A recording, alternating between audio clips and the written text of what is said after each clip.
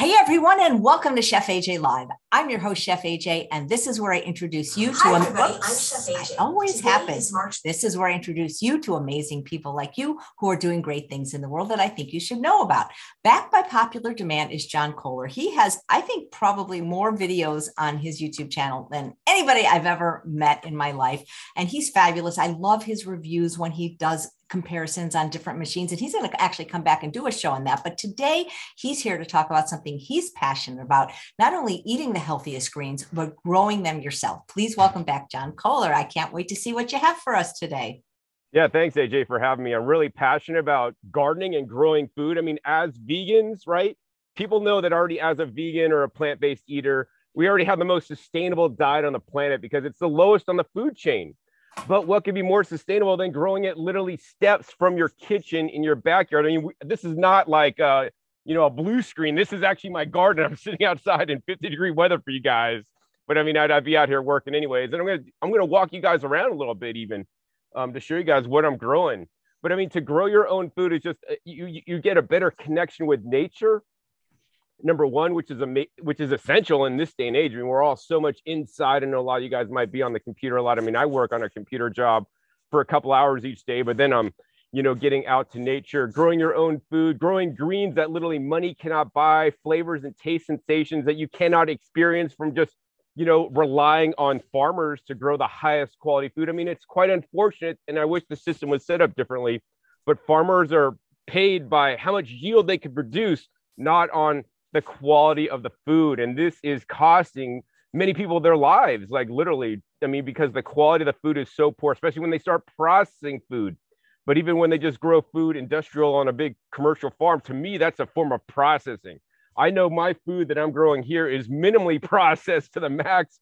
I add things to the soil to, create higher levels of phytonutrients, phytochemicals, and have trace minerals in there, even like iodine that can be deficient in diets, So, I mean, I also eat seaweed for iodine, but I also supplement my garden with iodine so that the plants will uptake some of that iodine and other, trace minerals like selenium and whatnot, so that I could get it and I could eat it and I could have the healthiest greens. And that's what I want for all you guys as well. Well, how long have you been growing your own food? Geez. So I really got into it. I mean, on my YouTube channel, I have over 1,600 videos that share my whole process of getting into gardening in a larger way. I started that channel, I don't know, probably like 12 years ago now, but I've probably been growing for about 20, like in the periphery. And a lot of people have like a garden as a periphery, as a side. They might have one or two tomato plants, which I've done for many years. But until my friend, another fellow vegan, raw vegan, Don Weaver, really opened my eyes into how much different it could be if you grow your own. Then I went full tilt, and that's when I converted my front yard, AJ, in a standard residential tract home, from a lawn to a full raised bed vegetable garden that's on my YouTube channel, showing the process. And then this is my backyard garden where I have like these round raised beds. If you guys could see these, and I have like 20 of these round raised beds on the other side of my yard. I have longer, raised beds where I grow lots of food. Wow, that doesn't, I bet you save money doing that. Oh, yeah. I mean, to me, the money savings is not the first and foremost, because I mean, everybody values money and all this stuff. But for me, I value quality. So, I mean, if I have to spend a bit more money to get some good quality food, which is quite rare, I'll do that and support local farmers in my area. I mean, I go to the farmers markets here, but they're really, I mean, my backyard is a better farmers market than the farmers markets here in Vegas, because I have a lot more food that's growing here than the farmers markets where they actually import a lot of the food from California. So it's not really even like good quality in my opinion. But yeah, that is incredible. I mean, there's nothing like just walking outside and getting dinner, is there? No, it's so amazing. Yeah, the quality is so important. But then I add things to the soil too. I mean, for me, like I almost lost my life. That's why I went raw food, plant-based in 1995, many years ago. And I've been on this journey to like, how could I improve my diet? And I mean, many vegans stop at, reading the ingredient labels and making sure there's no animal parts or products used, which I totally commend and it's totally amazing. But I encourage everybody out there to take it to the next level and think more about the quality and how was the food raised? What are the nutrients in the food? It's just because it's kale that's stored doesn't mean it's automatically all right. I mean, I was in the store the other day, actually, I saw kale that's like, yellowing. And when kale starts to go yellow, I don't know about you, but I know it starts to tasting really gross.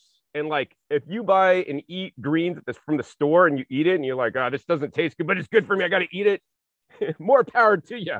But for me, I mean, I got dinosaur kale on the back there. It's like totally green. You pick it and it's so flavorful, so delicious. I've had the amazing experience to turn some people on to fresh picked greens and how much better they could taste in the store. I mean, many people out there have had like a tomato from the farmer's market, or maybe they grew themselves, versus like a tomato right now in the wintertime from the store that's even certified organic.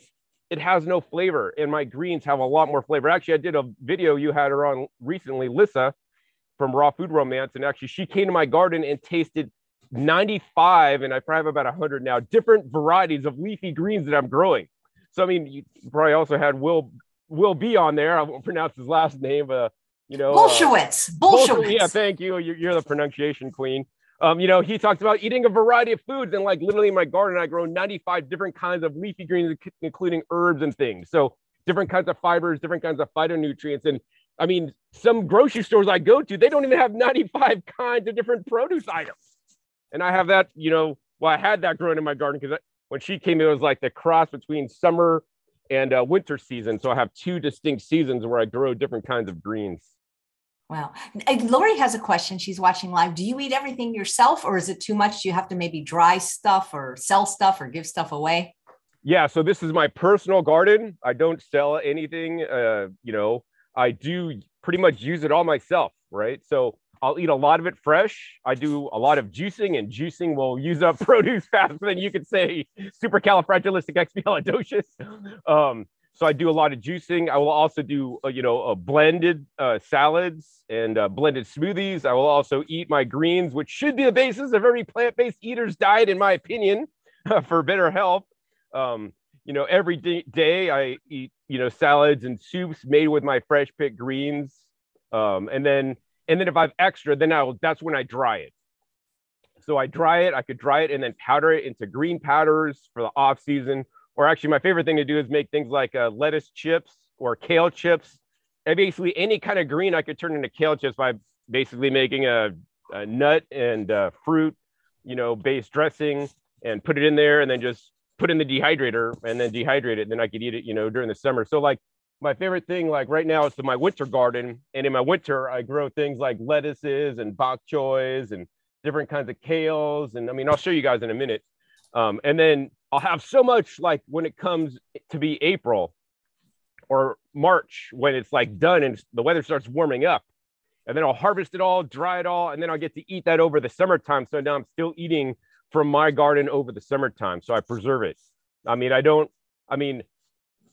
goal is to eat every single green in my garden, and I don't want to sell it, because to me, like selling it would be like a waste, because like that's like devaluing my hard work. When you say dry it, do you just like literally put it in your like an Excalibur dehydrator and that's how you dry it? Well, okay, so I dry in multiple ways, and I have to be really careful about what I say, because there was a lawsuit against me, and I'm not supposed to mention a certain thing that I use to dry my food. So I use multiple ways of drying. Dehydration is one. I can't really talk about the other due to a lawsuit, unfortunately, but it preserves more nutrients than dehydration. Wow. Okay. But you do it yourself. It's a process. Absolutely. Everything is all myself in a process, and it's just me, and it's a lot of work. It's growing your food, processing it, and eating healthfully the way I do it. I mean, it's like a full-time job for me. So, wow. What is your day like? I'd love, like, what is your day like running a garden like this? So every day is a little bit different. And the good thing is, once everything's planted out, like this side is pretty much all planted out. So pretty much, especially this time of year when it's wintertime is actually the best time to grow food, because when it's cold out and it freezes, right, the insects, they won't be in your garden because they're cold-blooded. They freeze. They won't mess with anything. So literally, once I get this planted out, I just let the sun rise, the sun set, the automatic irrigation comes on. So literally all I have to do is walk around, make sure there's no major pest outbreaks, and just wait for it to grow. And things grow a lot slower in the wintertime because of the colder weather and the less sun. But my daily thing I do is normally in the morning, I'll wake up and then I'll maybe work online for a couple hours. And that varies, 2 to 4 hours, depending on the day.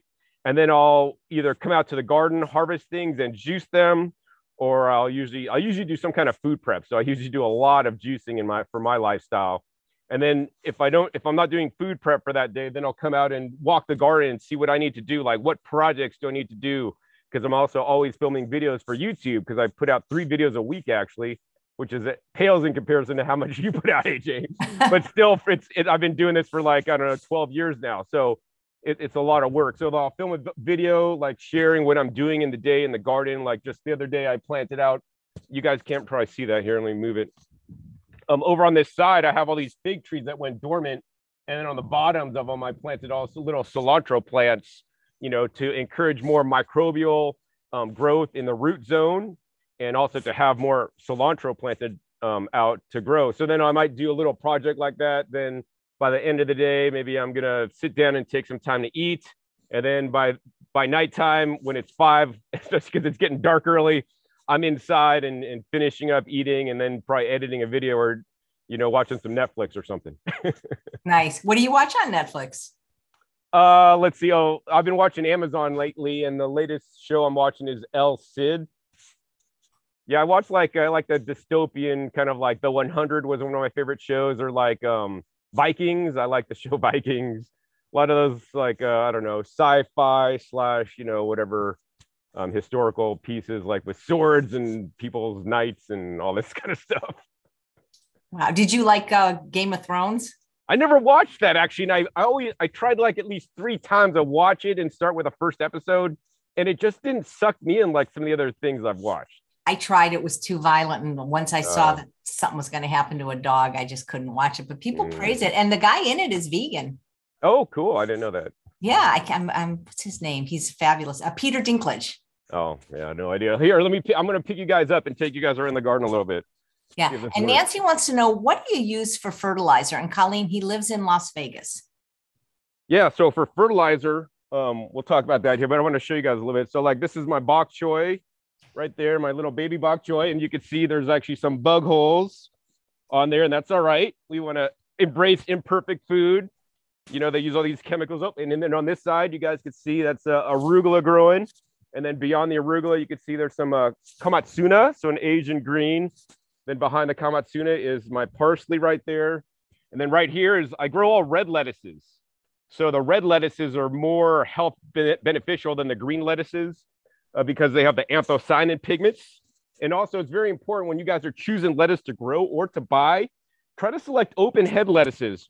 The reason why you want open head lettuces is because there's more solar panels for the sun to hit, so they make more nutrition than like a closed head, like an iceberg or a romaine. Even though I know we all love the taste of romaine and the crunchiness. Then next, of course, I'm on a Dr. Furman's Nutritarian lifestyle, G-bombs.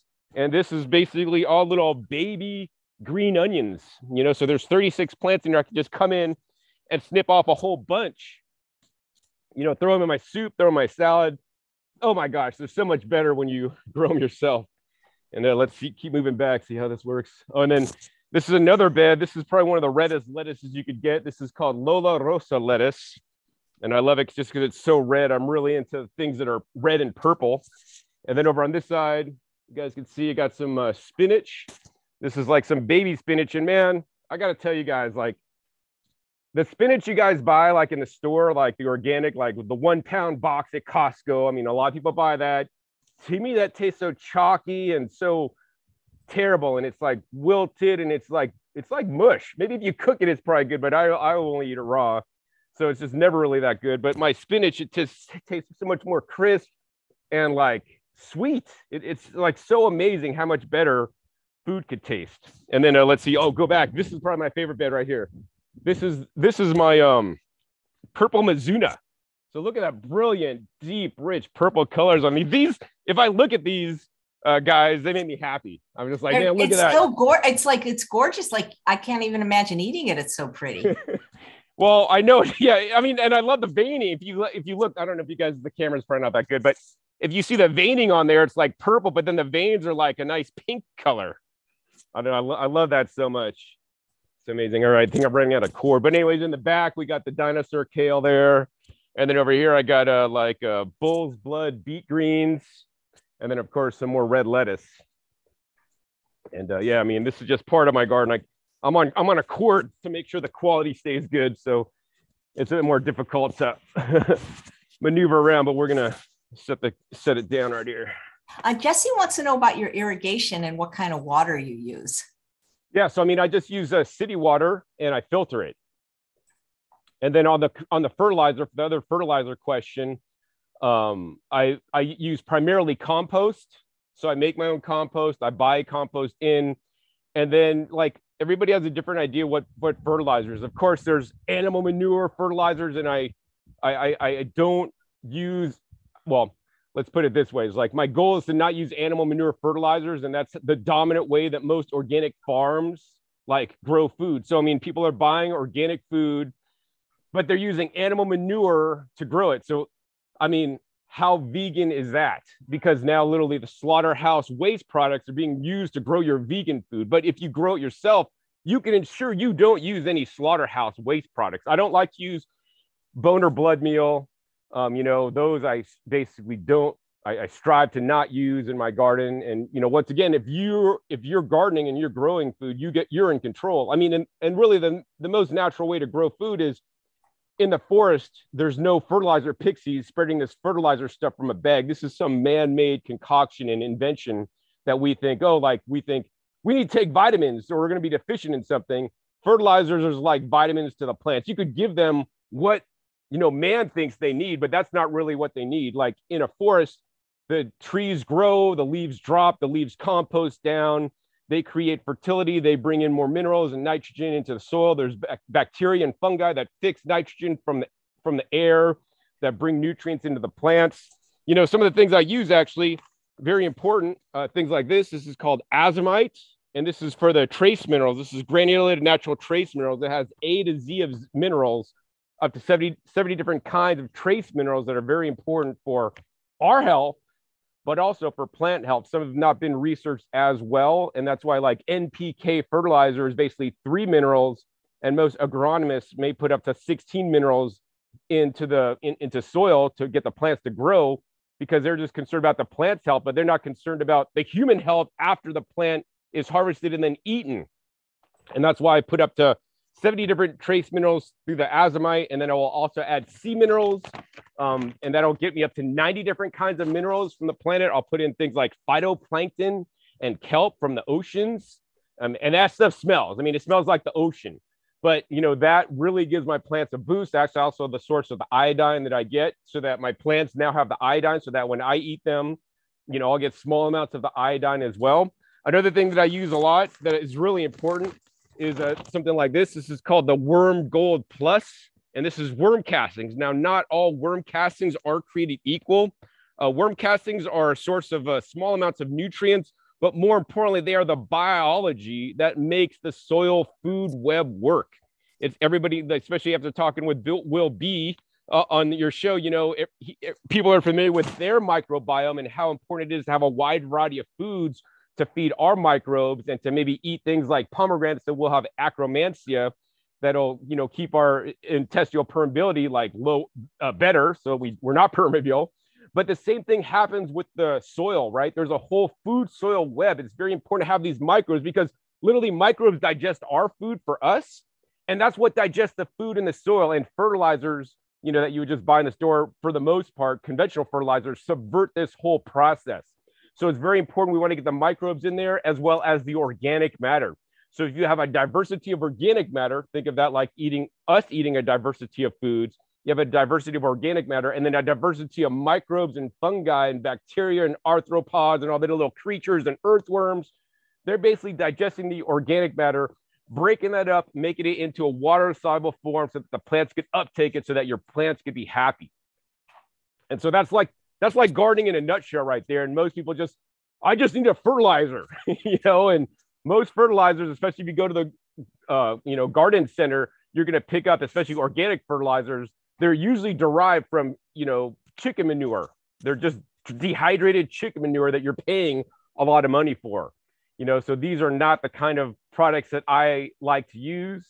There's many other different kinds of fertilizers you could add, like kelp meal, alfalfa meal, soybean meal. But like, to me, all those, I don't really even use that many of those. I might put a little bit of fertilizer in each starting hole, but my goal is to have a good system that makes its own fertilizer on its own, with me just adding in the organic matter and the worm castings, and add a lot of other things besides the worm castings in the rock, the soil humates, insect frass, which is basically insect poop, which, I think is a lot better than using animal manures. Well, there was a question, what if the cows were grass fed? Then would it be okay to use their manure? So, there's a few issues with manure, in my personal opinion. Now, everybody's going to have a different opinion on that, of course. I mean, I'm not a big fan of factory feedlot manures, because obviously they're being pumped full of GMO corn and soy, and then also antibiotics and drugs and who knows what else. And that ends up in their poop that now may even have heavy metals. So if you have like your own cows and they're grass fed and they're living the pristine life, like, you could use the manure, but to me, like, in nature, you don't see mounds of manure and vegetables growing out of them. Like, to me, that's kind of like a man-made thing. Like, yeah, you may have manure in the grass, in the fields that allow the grass to grow and continue to grow. But to me, like, a more natural way to do it is just, use compost. And now if you want to compost some of that manure, because there could be some good biology in the manure, because the bad biology, because number one, we don't want E. coli. And a lot of the E. coli outbreaks from vegetables and even sprouts are from animal feces that have been contaminated with E. coli. So we want to have the animals have a good digestive system, so we don't get E. coli contamination. But they could have also good beneficial microbes in there to some extent that could benefit your soil. So, I mean, one day I'll have a farm and I'll rescue animals. And when I have all these rescue animals, I will surely use their manure to compost it along with all my plant materials to grow my food. But otherwise, I'm not going to just go out of my way to source any kind of animal manures, because it's against kind of, what I want to do in my goals. Got it. Great. Somebody saying, are you eating some cooked food now? I do eat some heat processed foods now, very small amounts. I still consider myself a raw foodist. I probably eat 90% raw. And if people think like cooked foods, like, they just think I'm just going out to McDonald's now or eating, vegan, whatever, muffins or cookies. Like, no, I have a video specifically where I talk about the foods I eat and I like to use the word heat processed versus cooked, because what people don't understand is that every different way we process food, every different way we process food is a process. So like, whether I juice it or blend it, that's a process, and you lose things in that process. So, when I heat process, I generally only heat process in an Instant Pot, and I will basically heat things up in Instant Pot and then eat it plain for the most part, or add that to like a raw salad. So for example, I made a spaghetti this week with spiralized different vegetables, and then I heat process some mushrooms in there, and added that to my raw meal. So I now have some cooked mushrooms in my raw meal. Now, you could eat those mushrooms raw, but I feel that it's probably more better, for several reasons, to heat process the mushrooms and eat them raw, especially larger quantities. That might be problematic just raw. Right. Do you grow anything other than greens? People want to know, like potatoes or anything else? Absolutely. So my channel is called Growing Your Greens, and greens, I believe, are the most important nutritious food on the planet. And right now it is the winter time. So in the winter time, in the cold weather, things like potatoes, which are a summer crop, don't grow. Tomatoes don't grow. Eggplants, like most things, won't grow. Like the thing I could be growing right now, well, actually, I have a few fruit trees. So I have kumquats on my tree right now. Actually, if you look, you guys could see that, but back there's a lemon tree. We got the lemon tree back there somewhere. Anyways, I got a lemon tree over there with minor lemons that I'm waiting to ripen up. And then in the summertime, I grow peppers, tomatoes, eggplants, cucumbers, and even all kinds of other weird stuff. Right now is the time for greens. And then maybe if you had some snap peas, I normally grow sugar snap peas or snow peas right now, because they'll do fine in the weather climate.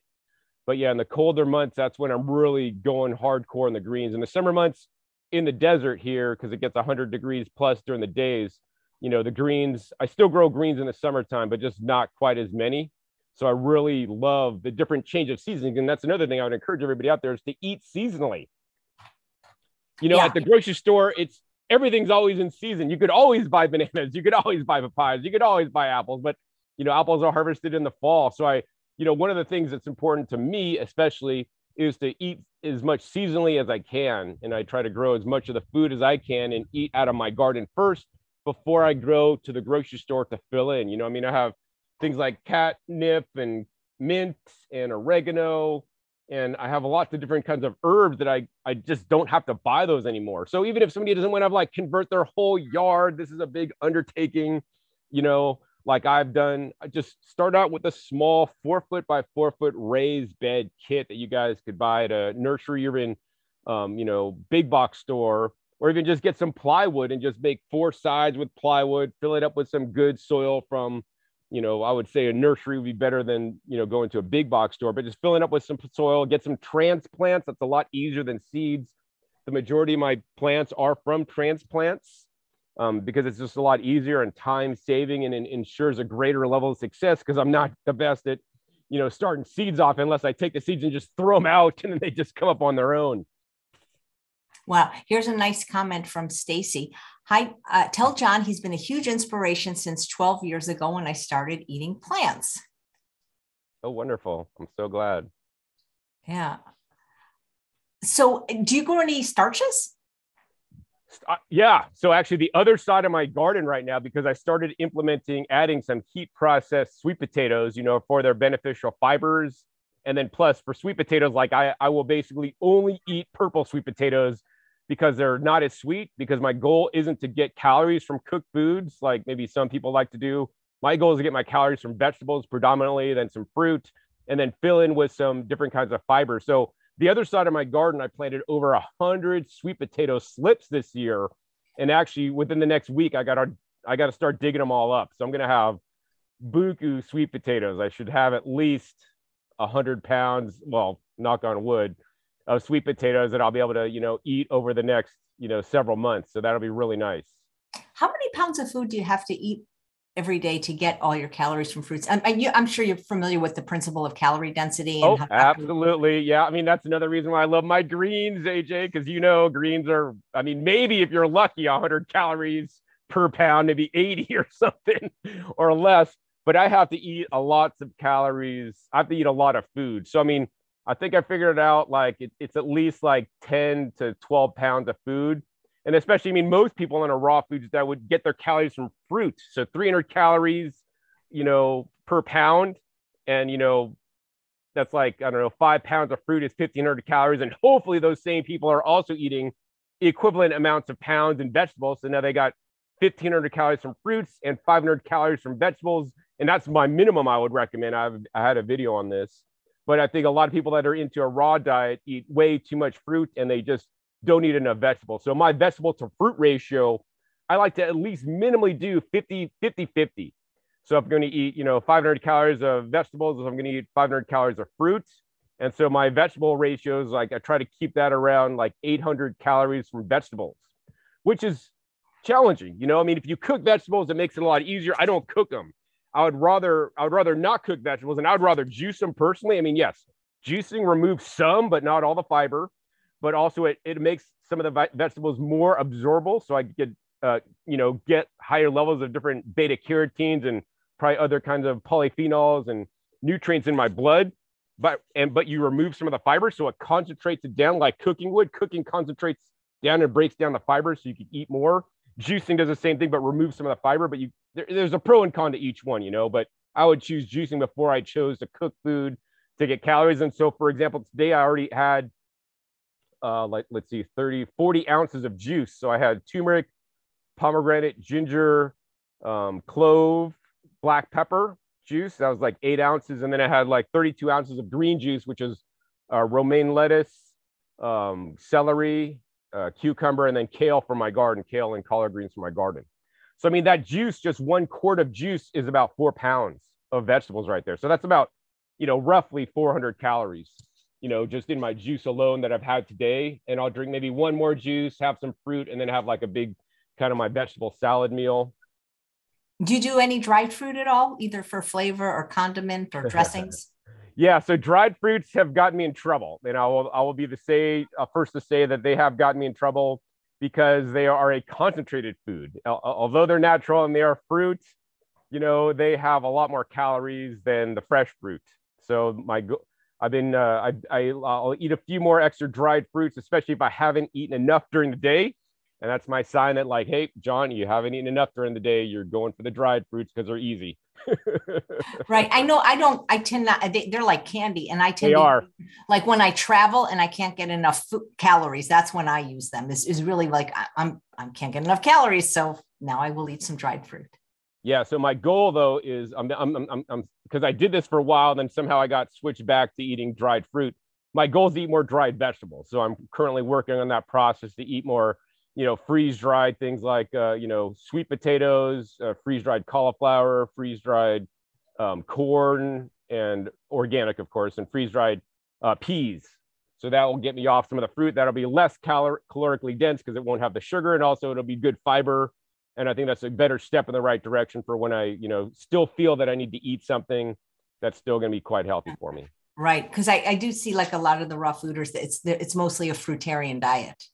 Yeah. And I personally don't believe that's good for the long term. I mean, it might work for short term and it's great, but I think it's to the extent of what are you leaving out so that you can eat so much fruit? Yeah. So here's a couple of great questions. One is from Lori. Do you need to still supplement with B12 since you're growing your own food? And that's a good question. So I supplement with B12, and I would recommend to people that they continue to supplement with B12. And I've researched, and yes, I've researched this, and this is very interesting. I've researched the specific microbes that actually poop out B12, and then I've added those to my garden to, make sure that I'm going to have the microbes that are making the B12, but I'm not going to rely on that because if that system is not working for some reason, I'm not going to rely on my garden. But, in nature, we should be able to do this along with getting clean water that's been quote unquote contaminated with B12. That's how it should be. I did have a longtime friend who was a gardener who never washed his produce, who, probably didn't go to the extent that I do to add microbes to the garden. And when he got his B12 tested, he was deficient. So just because you're a gardener doesn't mean you're going to get B12. And of course, everybody's a little bit different. And I'm not the expert on all these things, but I grow the best garden I can. Hopefully I'm getting some B12 from that. I take a supplement, but also you could look into things like lentine powder or the duckweed powder, which is said to have B12. And there's a few other sources of potential B12 that I also eat, but nonetheless, I still supplement as well. Terrific. And Colleen says, what do you use, if anything, to keep the bugs away?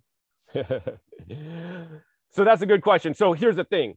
So the ideal situation for bugs in your garden is like for us, right? How do we keep the virus or a cold away from us? If you're eating McDonald's and eating a junk food diet, you're more susceptible to getting sick and being sick. And I know a lot of you guys out there who went whole food, plant-based, nutrient dense, used to get colds and be sick like all the time. And now that you started eating healthier, like, wow, I barely ever get sick. I have friends that are raw foodists that claim they never get sick. I rarely ever get sick nowadays with my diet, but on occasion it happens. And that's the same thing with our plants. When you get a headache, the goal is to like, oh, let's take an aspirin to get rid of the headache. And to me, pesticides and spraying things on the plants is like taking an aspirin to get rid of our headache because it's not solving the issue at hand. And the issue at hand is you have weak plants that are attracting bugs and disease. Like we would get sick if we're not eating healthy. Your plants will get sick if they're not eating healthy as well. They'll be more apt to getting and attracting bugs because here's the thing. And this goes crazy. And when I learned all this stuff, I was like, oh my gosh, this is totally insane. So people understand that if you have good soil and you have a good soil microbiome, you have all the nutrients in the soil, your plants will create more complex proteins. They did a test with green beans. Green beans, the same looking green bean from the store versus like a homegrown in ideal situation could have 50% more protein. So it has like twice as much protein as a green bean from the store that's just being grown conventionally than a homegrown green bean. So now you could literally eat half as much food to get twice as much protein. And when you have more complex proteins and when your protein levels are higher in your plants, it makes your plants resistant to bug damage because bugs cannot digest complex proteins like we can. They could only digest simple amino acids. So we really want to create a better soil health so that we have better plant health so that they protect themselves from the bugs and diseases naturally. And that's how nature worked for 1,000 years. There's no like, whatever pesticide pixies that go around and spray plants for bugs. I mean, in nature, there'll be an outbreak occasionally with bugs and stuff. And also too, trying to grow things, climate appropriate. So when we try to grow things not climate appropriate, then the bug could come. And so I try to grow climate appropriate plants, choose the right plants for my climate zone, choose the plants that don't attract bugs. I had a roommate that would just go around my garden and just pick the plants that didn't have the bugs because she didn't like to wash them off until I kind of got my soil engine working a bit better so that I could do higher quality. The other thing I'll say is that the winter time right now is the best time because I basically have 0 bugs because they don't survive in the cold weather. In the summertime, I'll use manual controls, so I'll pick off bugs. I will bring in beneficial insects. So I try to think about how would nature do it versus how would man do it? Man would do it by spraying some chemicals because it's easy. How would nature do it? Well, I bring in beneficial insects. So I bring in every year, I buy praying mantis eggs on eBay. And then I get sent 50 praying mantis eggs. I put them all around my garden. They hatch. And then now they could be non-vegan in my garden because they're eating all the pests that I don't get to deal with. I don't have to spray. I don't have to kill because the praying mantises, they get to eat them and they get to take care of them. And that's just nature at work. Wow. So, there's a lot of different techniques, but, and for the most part, I don't really worry about it. There's sometimes I'll spray water. So I make some more non-toxic ways of dealing with pests. Is I could spray high pressure water to blast aphids off the plants. Sometimes I'll smush it with my fingers. I have a high pressure. I made a video using a high pressure air gun, which is probably the most vegan because you can just basically blow bugs off your plants with high pressure air to just get them to go somewhere else.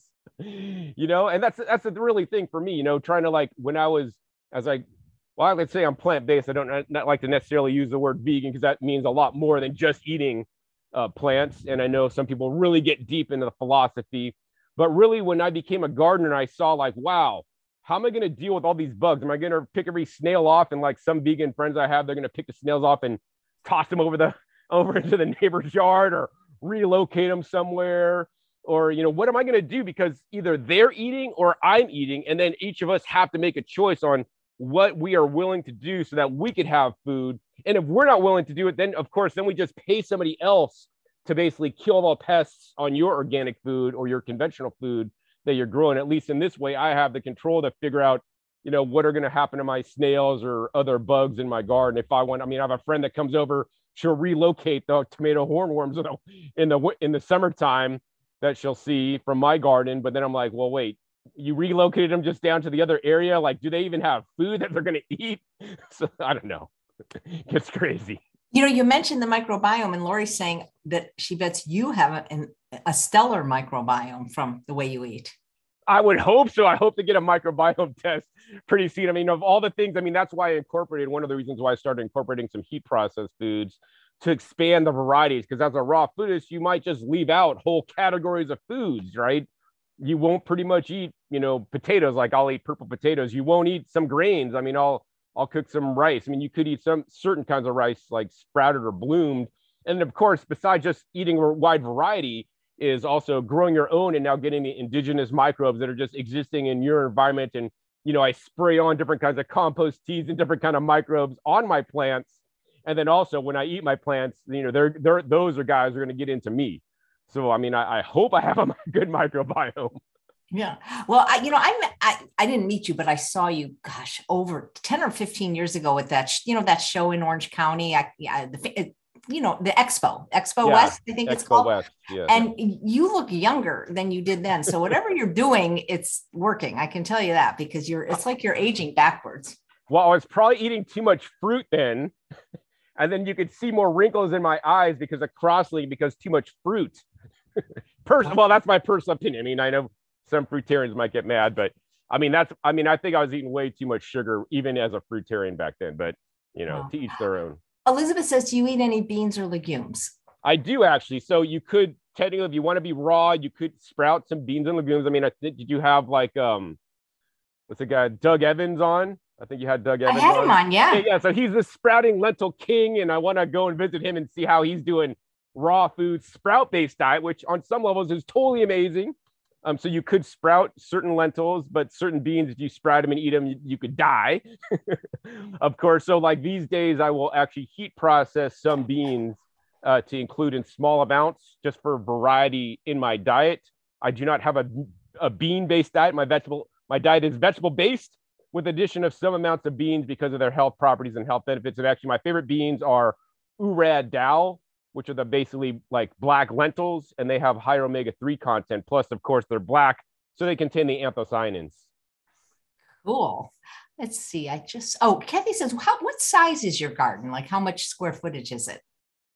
I never measured it. It's just whatever a standard tract home garden is. I could tell you how many beds I have. So you can see these round raised beds here. I have like a 20, I think, is it 20 or 24? These round raised beds. So they're 4-foot round raised beds.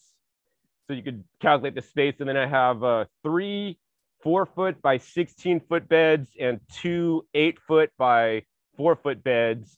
And then I have random, like against the wall there, you can see I have all these fig trees with pots and lined up. And then you can see all the little cilantro plants I have planted. And then I have like a 1-foot wide by 12-foot long bed and another random bed. So, I mean, like really both my places, I grow in like a standard residential tract home, how much space a normal person would have. And that's, I think, really one of the joys that I've had. I don't live on a farm where people think, oh, I can't do that, John. I don't live on a farm. So I just live in a tract home like probably most of you guys out there. And I make the most of it by growing in every possible square, foot I can. I mean, if you come, I don't really have visitors to my garden, but you come here, you're going to be like, it's hard to walk because it's just meant for growing and me getting enough walkway space to get through to, manage and deal with all my plants back here. John, what about people that live in apartments? Right. So, yeah, I mean, I don't necessarily recommend growing like vegetables like I'm growing because, here's the thing, like I plant like a lettuce plant, it could take 90 days to mature. If you plant one lettuce plant, it takes 90 days to grow, and then you harvest it and you eat it, it's gone in one day or like one meal or less than a meal because I need probably more than one head of lettuce to eat. Right. So it's not really an efficient use of space to try to grow lettuce or something, maybe some tomatoes or something, because cherry tomatoes, you'll get a lot more. But I would recommend for people in an apartment or, that don't have land to grow, number one is try to find a community garden. Many areas might have a community garden where you could adopt some land and pay a monthly fee to grow outside in a garden that you would visit, once a week. I see a lot of people have community gardens and then they might go in the beginning of the season, then they kind of lull off and lose interest, which is sad. So that's number one. And then number two is I would say, honestly, grow sprouts or microgreens if you live inside. That's the best way you could grow some food yourself because homegrown food, in my opinion, is the best food. You could source the specific seeds you want. You could use the filtered water you want. You could add the different nutrients you want. I'm going to currently looking into using some different soil mediums to grow microgreens to increase their growth and nutrition. You could also put in things like, kelp in with your sprouts or, liquid kelp in with your sprouts or your microgreens to, get some additional trace minerals. You could also use ocean solids in your sprouts and microgreens to have them have the ability to uptake up to 70 to 90 different minerals as well. Wow. Here's an interesting question that I've always wondered myself. What is the difference between freeze-dried vegetables and dehydrated vegetables? So is the process. The process is completely different. So the process on dehydration is basically on dehydration. You take your vegetables, you put it on a tray. There's a fan and there's a heating element. So the heating element is kind of like many of you guys might have a little portable space heater. The dehydrator is basically a space heater that doesn't go that hot. And it basically blows hot air over the vegetables. The hot air going over the vegetables will slowly evaporate the moisture off the vegetables at a slow rate. This might be good because maybe it doesn't get too hot, so you're preserving enzymes, but the data and the research and the science shows that if you're dehydrating the moisture out of the food at a slow pace, you're basically going to lose more antioxidant content And to me, enzymes are important. I'm not going to say they're not, but to me, antioxidant content is way more important, and phytonutrient content is way more important than enzymes ever are. And if you're eating dehydrated food for your enzyme content, you know, I mean, there's other things I'd eat for enzyme content, like sprouts have a lot more enzyme content, or I mean, I take an enzyme supplement too. All right. So that's the dehydration, basically works by blowing. And then, and then here's the thing, in the wintertime right now, especially you guys have those little portable space heaters, you'll notice your skin is drying out a lot faster because it just basically dehydrates things, right? And I mean, whatever. Once you get the moisture out, then it'll store because now the mold won't get it and all this stuff. Now, freeze drying works by a different process entirely altogether. There's no fans. There's no heat. Well, there's a little bit of heat. There's no major heat. So how freeze drying works is first, it freezes the food. You got to freeze the food to like sometimes minus 40 or 50 degrees. So it's super cold.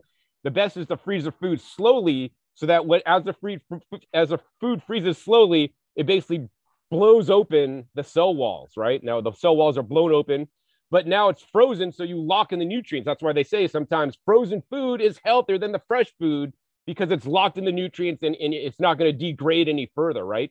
So once you freeze the food, then you put it in the freeze dryer. The freeze dryer could freeze the food also. And then once it's frozen, then it sucks a vacuum on it. And you know, AJ, I'm into vacuum blending and using vacuum and to do things without oxygen, because in oxygen, that's when oxidation happens and, you know, things happen. So under vacuum, right, you're not getting any massive oxidation occurring and the antioxidants lost that you are in dehydration with the fan blowing over it. There's no fan in there. So what happens is it's frozen and now there's a vacuum on it and now it heats up the tray gently. So some freeze dryers could heat up the tray to like 115 degrees. So it still stays raw, but at the same time, when the heat is applied to the frozen food under vacuum, right? Water could only be water. There's three forms of water, right? It could be liquid, solid, or gas. And so when you freeze the food, it's under vacuum, and now you heat it up a little bit. The water's solid inside the food, and then when under vacuum, it won't ever turn into a liquid. It'll only turn into the gas. So the water literally sublimates out as a gas, and then collects to the freeze dryer in the freeze dryer machine on the sides. So now you've supplemented all the water out. It leaves the texture perfect. So if you ever bought like freeze dried mangoes, that's one of my favorites at Trader Joe's. They're dangerous because that's like, I could binge eat those guys and gain a lot of weight. It's like crack, but I mean, it's just mangoes.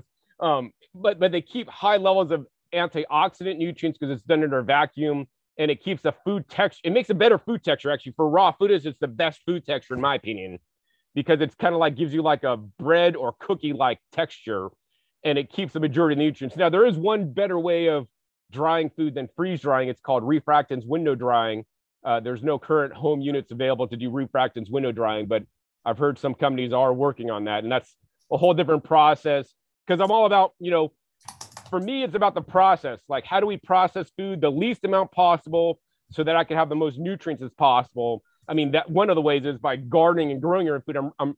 I'm changing the process of the food system so that I could have it benefit me. And then also, once I harvest my food, how can I process it minimally to keep the majority of the plant phytonutrients in there so that I get the benefits from?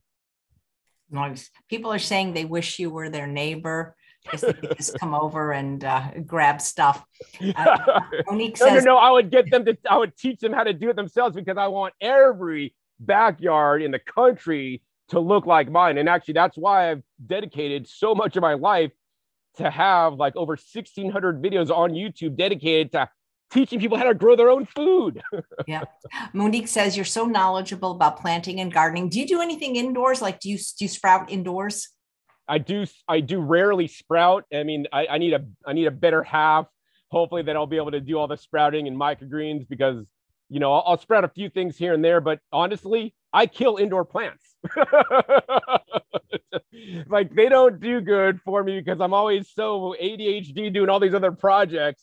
And I mean, my outside garden is so easy because literally I get the plants in there, the irrigation comes on as much as it needs to, the sun comes out, and I don't have to deal with it. Indoor plants, to me, it's a lot more maintenance. You know, I could deal with some sprouting. I'll sprout some buckwheat, I'll bloom some wild rice. Yeah, I mean, I want to do some broccoli sprouts pretty soon and trying to set up a system so that it's more automated, so that I don't have to do much work, because like I I could deal with planting the plants and letting the irrigation system come on, because it's like literally like all the work I've done to these spinaches here. I planted them, the irrigation comes on. I maybe sprayed them with some like some amendments and stuff, some compost teas and whatnot, and some soil humates. And then the sun comes out and they grow inside. Man, you gotta give them the light, you gotta give them the water, you gotta give them everything. And I'm just not good at that. So. Lori says, what do you put on your greens? Do you put any particular kind of dressing on? Oh, when I make my salads? Yeah. So my favorite way to eat greens, honestly, AJ, is I'll walk around the garden and just pick them and eat them, because my greens are so flavorful, right? You don't need any dressing. They're so sweet and delicious. Like, actually, I have a video with Lissa. I put it on my Growing Your Greens YouTube channel. She tastes like not all 95 different kinds of greens. And she's like, I asked her at the end, like, what's your favorite ones? And one of the ones she said was her favorite was the spinach. And she's like, I had no idea spinach could taste that good. And I mean, yeah, so I could walk around my garden and just snack on greens. Also, too, I just love eating plain greens. So, but I don't always eat like that. No, I make dressing. So my dressings are always like usually a fruit or vegetable based dressing with some nuts, seeds, herbs, and spices. So for example, I just made a video where I spiralized a whole bunch of different, I spiralized purple sweet potato, zucchini, and jicama. That was a fun one to do with a special spiral slicer. And then I had that, and then I harvested a bunch of greens from my garden, and then I made a dressing or a sauce out of, it was like 4 containers of little baby cherry tomatoes, and then I put in some flax seeds, some walnuts, some cashews. I put a little bit of low sodium miso. I put in some Italian seasoning. I put in some dehydrated bananas to add a little bit of sweetness. And then some other herbs and spices. And I blended that up under vacuum. And so that's, oh yeah, got the sweetener in there. Yeah. So, I mean, something like that. I mean, so that's what I'm eating this week, because I do meal prep where I'll like harvest a big batch of stuff and like make enough for 7 days, and I'll make it all and then pack it in under vacuum in jars, and I'll have it in my fridge. Nice. Joe says, what about rabbit manure? Some folks say it can be added directly to the garden without composting. That is true. So, so here's the thing for me. So for me personally, I don't have rabbits currently. I have seen places that do add rabbit manure to the garden. But here's the thing, like, what happens is where are the microbes going to break down the manure or whatever organic matter it is, whether it's manure or not, right? They could break it down in the garden, right? Or they could break it down in a compost pile before it gets in the garden. So for me, it's like, I do juicing because it pre-digests my food for me, so I could uptake it easily. Like for me, if I had rabbits, I would compost their manure first, because now that manure that's been composted is more broken down and more bioavailable for the plants to absorb the nutrients from. So that'd be my choice. Of course, everybody could do what they want to do. And I mean, it's commonly known that, I mean, to me, it just doesn't look super pretty to have like little rabbit pellets all by the bottom of your vegetables growing, but that's just me personally. You are just so passionate about this. I just love your enthusiasm. Thank you. It's been, and you did mention this, but sometimes people come in late. But first, I want to wish Amy a happy birthday. She's watching live today. Happy birthday, Amy! I want to thank Sherry Likes Fruit for her super chat donation, and to thank Angela for hers yesterday. But I was too nervous to ring the bell in front of Dr. McDougall. I guess she's asking what percentage of fruit you eat, or how many pieces of fruit, or how many pounds of fruit you eat each day. Oh, me? Yeah. So my goal, it varies. My goal, since I've been on this more recent track, I have videos on my OK Raw YouTube channel that I talk about my diet, and you can see what I eat in a day. And I guess in that video, I probably had a couple of vegetable juices, might have a root juice, like made around carrots and beets. So that's a good number of calories that come from that. Then my green juice. And then I'll have up to, well, right now I got persimmons. So I'm eating like up to 10 persimmons, small persimmons. They're like small size. Up to 10 a day, and then I might eat some berries in addition. But every day is different. Sometimes I got ripe stuff that I need to eat, and I'll eat a little more fruit and not as many vegetables. But my goal is, just eat more vegetables and eat less fruit as my general rule. Not to say that fruits are bad, but overeating any kind of food. If your diet is bean based and eating 90% beans, I don't think that's good. So we want to really want to try to get as much variety in as we possibly can, and not limit any one thing to the extent that it basically remove another food from your diet, you know, so you could have greater diversity, in my opinion. Yeah. BC wants to know, what kind of juicer did you use today for your juice? Maybe when you come back, you were scheduled in April. Maybe that's when we can talk about the different machines you use for different reasons and the ones you like the best. Right. So today's juice, what I used was I used two methods because I had two different juices. So one juicer, my juices are a process. So 2 days ago, I made pomegranate juice. So I juiced like a gallon of pomegranate juice, and I used the Santa 727 to make pomegranate juice. And I vacuum saved that. And the next day I took that vacuum saved pomegranate juice and I basically put like 2 pounds of turmeric in there and then vacuum blended that and then put it through a nut milk bag and wrung it out. And then I added ginger juice that I'd previously made with the Santa juicer to make that juice. And then my green juice, I use the Nama J2 juicer just because it's like way easier. I made 2 gallons of green juice yesterday, and the Nama just allows me to batch it, and it's just done so much. It allows me to have other time to focus on other things and keep putting stuff into the juicer. So the 3 main best juicers right now are Santa 727, Nama J2, and vacuum blending, which would be like the Dynapro vacuum blender plus the Alexa's nut milk bag. And I'll have a video on that for the new year because those are my 3 favorite juicer types right now based on the latest technology. Very cool. Let's see. Karen says, any advice for a newly established lemon tree that has never had a flower? I heard you need to fertilize them and prune them. Should I try that before removing it? I never recommend removing trees. You guys probably can't see, but I have a lemon tree back over there. I think you guys could see that. But basically, I got it from Costco. That probably wasn't the best idea because I later learned that it was treated with neonicotinoids, which is not good for the insects, but nonetheless. And all I ever did was I basically up potted it into a 15-gallon pot because it came in a 5-gallon pot. And I just continued to add nutrients to it. And this last year it had like 5 lemons. This year it has like 13. I haven't pruned it. Like, I think a lot of times people prune things because of their needs and their wishes. Like, to me, I let a lot of my plants go natural, and maybe some arborists would kind of like cringe because like my trees grow crazy. But like, we prune them to what we want because they just literally want to grow and get more sun. And so for me, for that lemon, like I would really say, look at the microbiome of your lemon tree. Like when I planted that lemon tree, I doused it with mycorrhizae, which, colonizes the root zone, which is, it's like us having, if we take antibiotics and we wipe out our microbiome, we're going to have poor health. We're not going to digest our food as well. Like most people take no consideration to the soil microbes when planting fruits or vegetables. And especially for trees, the fungal dominated microbes are so important for the fruit trees. So like I put in like Alaskan humus, which is high in fungal counts, which is very important for the trees, and the high carbon ratio. So, I mean, it's hard to say like, do this because I'm not a master gardener. Like to me, I just got the 5-gallon lemon. I put in a bigger pot. Made a good soil mix, and I just top it off with compost and compost teas and different amendments that I use. And it's growing great. And it's actually, that's kind of like in full sun. And then in the summertime, it basically really didn't like the heat here, but nonetheless, it still produced, over a dozen lemons, just being in a little 15-gallon pot. So I'd say work on the microbiome, like how can you better the microbiome for your plant? Because I think that's a lot of trees. I mean, a lot of the bag soils out of the big box store, I think are just garbage. And a lot of bag soils and things that people add to especially the trees are bacterial based, even to their garden. And we really need to get some fungi. I mean, we should all be eating mushrooms for our health, which are, fungi, but we also need to get the fungi into the soils. And that's particularly hard. Not many gardeners talk about this. That's like, I think, next level stuff.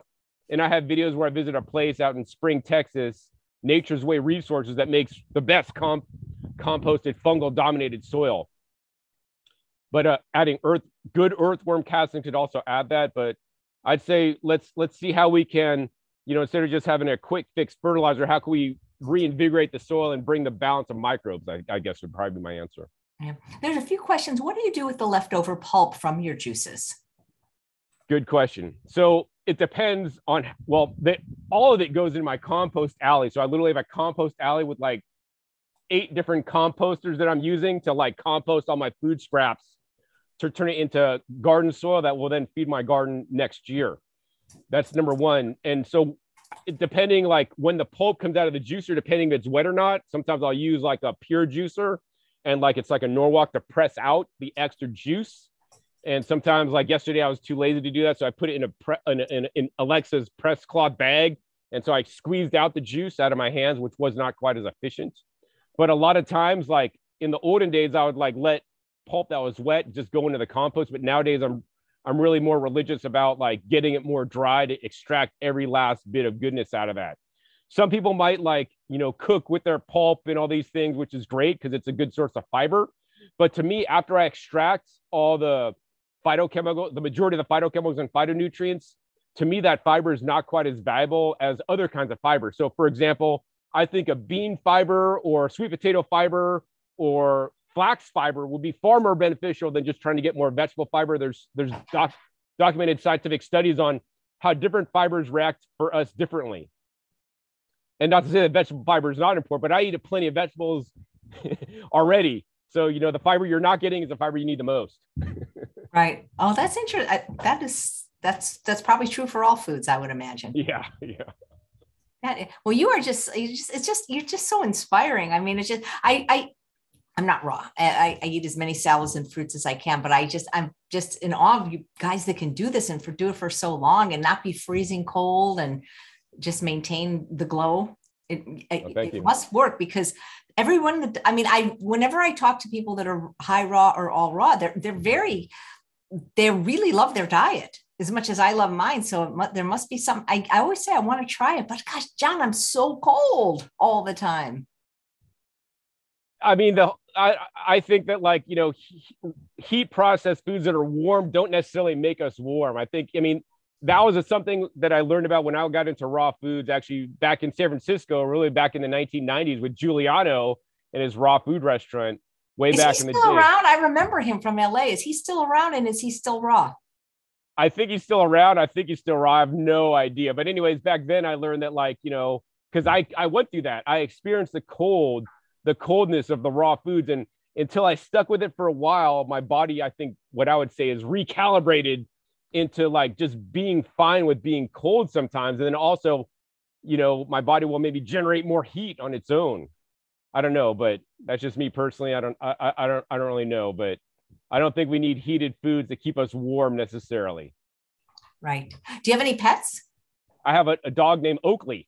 Yeah, he doesn't like being outside in the winter time. He's like snuggled up in his blanket right now sleeping. Oh, that's what do you feed your pet? So yeah, I feed him. So I don't feed him entirely vegan. So I know some vegans might be mad at me. Same here. I think, but at the same time, I don't feed him raw carnivore either, because I don't think that's healthy either. So he does it. So here's the thing. Oakley eats basically what I eat. And I have a video on YouTube, what I feed my dog. And it's not, the raw animal food diet. And it's not vegan. It's somewhere in between, it's maybe like vegan. I don't know. Paleo and vegan. So what he eats what I eat. I'm lazy. I don't want to go out of my way to I used to cook him like beans and rice and the recipes for dogs that you'd find online. And I'm like, that's just too much work. So basically I make nutrient dense plant-based meals that are raw. And that's what he eats. If I cook a sweet potato, he'll get probably more sweet potato than I eat, because I don't really want that much. He seems to love it. So he'll eat what I eat. So he got he gets my soups and my salads. And then when he goes outside to go to the bathroom, not when he stays inside, because sometimes he's been a bad boy lately, especially with the colder weather. He gets lazy. He doesn't want to go outside in the cold and he'll go to the bathroom in the house, which is not cool. So when he goes outside the house, then he comes in and he always will get either freeze-dried salmon or freeze-dried liver treats. Nice. And so that's basically the extent of his meat for treats. And then on occasion, I get no salt added, in water only sardines from Trader Joe's for $1.50. So maybe once a month he'll just eat 3 sardines, just the whole package once a month, and he loves that. But most of the time he's eating nutrient dense, nutritarian, plant-based, what I'm eating, because I'm just lazy, and that's why he just eats what I eat, mostly plants. What kind of pup is he, and does he appear on any of your other videos? Yeah, so Oakley the Min Pin, so he's a miniature pinscher. And he, let's see, I just posted his picture on Instagram because we went to the date farm with actually Lissa and Nate from Raw Food Romance over the weekend. And he went on a nice hike. He had a wonderful time.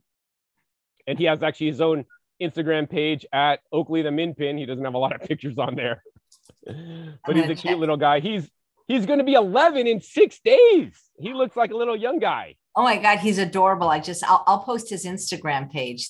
He's adorable. That's so funny that he doesn't want to come out in the cold. Yeah, no, he does. He hates the cold. Well, he's a dog after my own heart. Well, I cannot wait to have you back because you're so knowledgeable about everything that has to do with machines and composting and growing. And so you're just really, I consider you an expert on all this stuff. Oh, one question came in from Claudia about freeze drying. Is there a machine you recommend for people that want to start freeze drying?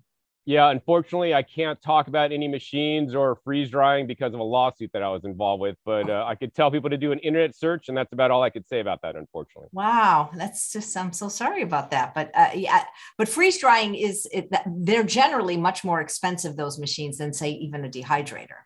Oh, they're like 10 times more expensive. Yeah. Or more. Yeah. Yep. All right. So it's not for the faint at heart. Yeah, and they're pretty big. Yes. Yeah. Well, Colleen, if you'd love to have John back again, he is scheduled for April 9th. I remember that because that happens to be my wedding anniversary. So that'll be my anniversary present to have him back. And I really would love to ask you about like, what's the best spiral? I mean, this is your opinion, best spiralizer, best blender, the machines that we use, best one to make ice cream. That's the most important, actually. Frozen fruit sorbets, I'll tell you that one is the pure juicer is the one I like to use the most because it's easy to clean, all stainless steel. And it just gets a nice texture. I mean, other than that, I'd maybe use a Champion with a blank plate or even a Yonana's machine. Yeah, I used the Champ, but I got to tell you, it's really because of you that I got the Nutri-Milk, and that thing is a great machine. I hardly use it to make milk anymore. I use it as a food processor because it's just so much more powerful. I love the tines that scrape down. Yeah, exactly. Yeah, and that was just really, I was Googling it, and then your video came along, and I'm like, it seems so unbiased, and it was like, you know what, I'm going to get this one because it includes the pulp and the fiber. So thank you for the work you do. It's really wonderful. Oh, it's my pleasure. I want to know what's best, and I want to be able to share that with others because, I've been on this constant quest and battle to figure out what's the best way I could do things. And unfortunately, I seem to be quite unique in the plant-based movement because I grow my food. I'm trying to optimize that, and I'm trying to optimize the equipment and the ways I process food, which unfortunately not many people talk about. They just say, eat the right foods and you'll be good. No matter how you cook it, as long as you get it in you, even if you got to add sugar, salt to it. And I don't think everybody's at a different place. And when they first enter, it's not always, you don't want to always set because I'm like you, but sometimes if the bar's set too high, when the people first come in, they're like, forget about this. So people can think what I'm doing, like, I'm not even going to grow anything because it's like John's converted his whole yard and does all, and then they do nothing, which is, I think, completely sad. So one step at a time. That's why I encourage people. You want to start gardening, start off with a small 4-foot by 4-foot raised bed gardening. Look up Mel Bartholomew Square Foot Gardening, or of course, watch my videos on YouTube at Growing Your Greens. Or if you want to learn more about my raw foods, plant-based diet, and learn about the best spiralizer that I just tested, that was the last video I posted. That's at OK Raw, and I have a YouTube channel dedicated to testing all the machinery at Raw Foods, or my Discount Juicers YouTube channel, which actually after this video or after our interview, I'm going to post my next video comparing the Nama J2 and the Huram H200, which is been asked for by a lot of people. We posted all the links. You have 3 distinct YouTube channels. Yes, 3 distinct YouTube channels. And I post 1 video a week to each of them is my goal. And those links are already in the show notes. So I'm going to check out that video because I'm very interested in spiralizers. Well, thank you so much. This has just been so informative. And that purple vegetable is like the most beautiful thing I've ever seen. Yeah, my purple Mizuna. I love that. I don't even want to eat it. I just want to have it just to look at. Yeah, that's the other thing with the garden is like you're unlimited in varieties. There's like, I don't even know how many thousand kinds of plants. And if you go to the grocery store, you got to buy what they sell. But if you grow food, you can source any seeds, you can source any plant starts. You could grow them in your garden to have, higher quality, better tasting, prettier food. Somebody's commenting, this was super fun. John never sleeps. Is that true? Oh, I slept good last night. When if I'm on though, but otherwise, like at night, I'm out, man. I sleep Actually, I have a video on my OK Raw channel about 10 different gadgets I use to sleep better, because sleep is super important for our health. And, we need to not forget that. We need to have good, restful sleep. Sleeping in complete darkness. I have red lights, weighted blanket. I mean, that's helped me so much. Oh my gosh. You're like the vegan QVC, Well, you don't need all these products. Right. Hey, so I want to start growing purslane, because they don't sell it at the regular store, just at the ethnic markets.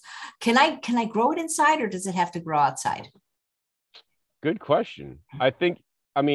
So for me, purslane, how I grow purslane is I don't. It just comes up in my garden. So it comes up, we got to match the cycle. So it comes up in the springtime. So I'll plant my pepper plants, like my little baby pepper plant starts in like usually April. And usually by May, the purslane is like, just comes out on its own as a weed. So what I'd recommend for you, AJ, is just, you want to buy some purslane seeds. And there's all kinds of purslane. There's like weedy purslane, which is the kind you find in nature that has small leaves. But then they have like kinds of purslane that have nice large leaves. So you can get a more cultivated purslane with nice large leaves. You want to buy like the seeds in bulk. Go to like johnnyseeds.com or something. Buy purslane seeds, like buy like a whole, like an eighth of an ounce or an ounce or whatever. You'll have tons of seeds, and then take the seeds, go to your backyard and freaking throw them everywhere in your backyard, right? And then you're going to pay the price, because even in the desert, right, in the right time of year, that's the key, in the right time of year. So it'd be probably like in the desert, it'll probably be about, pretty much between March and May, they'll just start to grow automatically. And then you'll have more purslane than you know what to do with. Wow. So we don't really seem to have dirt in our yard. It's just like sand. The purslane will grow in sand, but it'd be even better, AJ, is to, get a little garden growing yourself and put a raised bed, and then put this purslane seeds out there, because those are a weed, and you really don't need to do much. Right. But they're supposedly like the highest source of omega-3 fatty acids in a green. In a green. Yeah. All greens have omega-3 fatty acids, and yeah, it's kind of a more fleshy green. I would encourage everybody to eat many types of greens, because as much as purslane is good for omega-3s, other greens have other benefits. But yeah, purslane is amazing. I love the texture, and the stalks, even the little stalks and the stems are edible. They're nice and chewy, water-filled reservoirs. I like to eat them. Yeah. I think indoors, I don't know, like you'd have to provide like nice heated area for them. And some things just don't grow well indoors. I mean, they just want to live in the cracks of the garden where there's no soil and it's just sand and maybe just a little bit of water to germinate. Well, if you ever go visit Doug Evans, I'm really close to him. So visit me, and maybe you can help me get my purslane garden growing. I'd love to do that. Actually, it's on my list to visit Doug, because I want to make some really good videos with him about sprouting and what he's doing out there in the desert. Oh, that would be so cool. People are asking, do you just eat it from the garden, or do you wash it? So it depends. So I have a garden in Northern California where generally I just pick things and eat it, because, there's not a whole lot of planes or, pollution in that climate. But in this climate in Las Vegas, I'm like literally in the city, and I see planes and helicopters flying over all the time. I'm a bit more paranoid about, whatever chemicals. So like I wash pretty much 95% of everything in this garden that I eat. So I think it depends on your location. I hate blanket statements like always do this or always do that. Like each person needs to determine like what you think you would feel comfortable with. For me, like if I didn't have any planes and all these things flying overhead and all the pollution flying and drifting into my garden, I would totally eat things unwashed. But because I know this has a good microbiome and I've created that, but because of I don't want the chemicals that I'm not putting on my plants are just landing here from, the toxic environment that we all live in, unfortunately. Yeah. Well, that's great. I just saw a nice comment. Darius says, love John, have followed him for years. So great. Well, he'll be back. So thank you so much. It's always fun seeing what you're up to. Yes, AJ, thanks for having me. And hope I've encouraged a few people at least to start growing some more greens or other foods in your own yard, so you guys could have better quality food than the grocery store and more nutrition. I was going to let you go, but then Melanie just typed, can you ask him why he likes a weighted blanket? Who would they be good for? So, I mean, you could do the research on the weighted blanket, but to me, like the weighted blankets, I just sleep a lot better, because it's like, okay, so they have these like things for dogs, like I guess thunder vests or something for dogs that like coddle them. So then they're not as uptight and cranky and like barky or yappy or whatever. But also too, as children, we're all being held and coddled. And so when I use a weighted blanket, it just I feel more secure. So like my body could just be more at ease and I can maybe get deeper sleep. But I've really come to love that. And they do have, there's some science on that. So, they recommend don't getting a weighted blanket more than 10% of your body weight, because, you don't want to suffocate. I'm still here today, so I haven't been suffocated yet, but to me, I just feel really comfortable with it. I think it helps me get a deeper quality sleep. I mean, maybe but I'm also single. So maybe if you have a nice person to sleep with and they're just coddling you all night, maybe you wouldn't need a weighted blanket. What temperature do you keep the inside of your home at? So in the wintertime, actually, I try not to even use the heater. So, I layer up with thermals, and then actually so the other thing I use at night is called what is it called? Anyways, it's a mattress pad that has water running through it, that either heats up or cools down. So in the summertime, it's essential to cool down. So I don't have to like use my whole house heater. And in the wintertime, I could heat it up. So like in the wintertime, I have that set at 75 degrees. So like I'm sleeping basically at 75 degrees, like on my body, because of the device I have to do that. Nice.